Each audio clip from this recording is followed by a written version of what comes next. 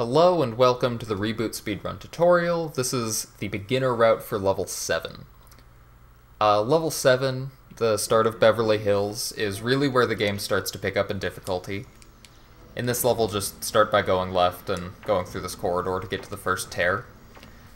You'll notice that each of the tears only take 10 seconds to spawn. They're very quick, one after another. This first tear, is one of the most difficult tears in the game to mend. It was very difficult for me when I was just starting out running. This statue can kind of just do whatever it wants. Sometimes it used to just walk up to me and beat me to death with the tear. It's a problem. Once you get good at mending tears, you can usually mend this one before the statue has much of a chance to do anything. But if you're taking your time with it, it pretty much only gets harder. So, in this room, you'll notice the doors are numbered 1, 2, and 3. Door 1 has the second tear, door 2 will have the third tear. There are some fairly difficult to fight turrets behind door 1 where the second tear is. So I actually recommend going to door 2, drop right down into this pit, and turn right back around. There's an invincibility power-up right here. You can pick this up, and then go head into door number 1 and mend the tear. Ideally, you can mend this before the invincibility runs out. That tear can be fairly difficult to manage. Tears on water substances like this just seem to throw you around more and more. While you still have the invincibility, if you can, try to take out these turrets. If you did pick up the level 2 blaster upgrade back in level 5, they should be fairly easy to take out. If you still have the level 1 blaster, they can be a little tougher, but you can still manage it. After you've taken them out, you can go through this room to get up to this door. This door will take you to the first key. There's just a little path you have to go through. A few more turrets that, I mean, you can avoid them if you're careful. As well as some rotating pillars that you need to jump through. It is possible to jump along the sides of them as they're rotating. It's just, the timing's a little tight, but you can do it. Yeah, like that. And then this is where the first key is. There is another way to get up to this key that is much faster, but a little bit harder. I'll show that in a minute.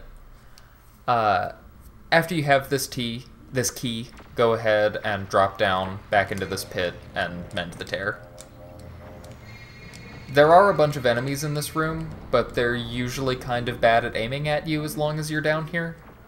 So as long as you don't spend too long trying to mend the tear, you have plenty of time to take care of it.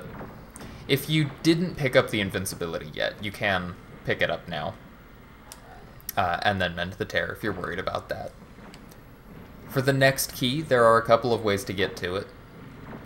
One of them is you can jump onto this platform where the invincibility was, and then go along these 3 platforms. This is kind of the intended way to do this. And then jump from this platform with the health pickup to the key. An alternate way to get that key is, after mending the tear, jump up here to where this turret was.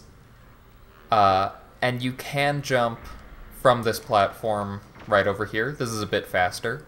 The turret that is on this ledge is kind of in your way, but as long as you're up against this left wall, you should be able to make the jump fairly easily. Now, I said there was an alternate way to grab the first key. This jump isn't too hard, but it's a little tricky, and it's after you grab the key that's directly above me. You can go up this slope and jump up here straight up to the key. It's a little tricky, but it's not too unreasonable. You can also do a similar jump to get up to this key, but this jump is much, much harder. I won't be going over that in this video. After you have the 2 keys and all of the tears in this room, go ahead and go through this door and head into door number 3. I am not usually at this low health, so I'm going to grab a health pickup if I can, if I don't die right here. There we go. Okay. Head into door number 3, and you'll come into this room. If you just follow the way this water curves, you'll find a doorway right here. Follow this path. Take out the turrets if you want to. Again, there's a bunch of bombs along here, as in other recent levels, but the bombs do not have much health. Or, the bombs do not take up much health. You're fine to just bust through them, usually. I recommend taking out the turret that's next to the key here. It can kind of just be in your way physically when you try to make this jump. So just throw a few blaster shots at it to take it out. And then pick up the key. After picking up the key, turn right around and go back through this path. Do not go back into that other room. You'll drop down here and go through this doorway in the corner. There's another health pickup right here.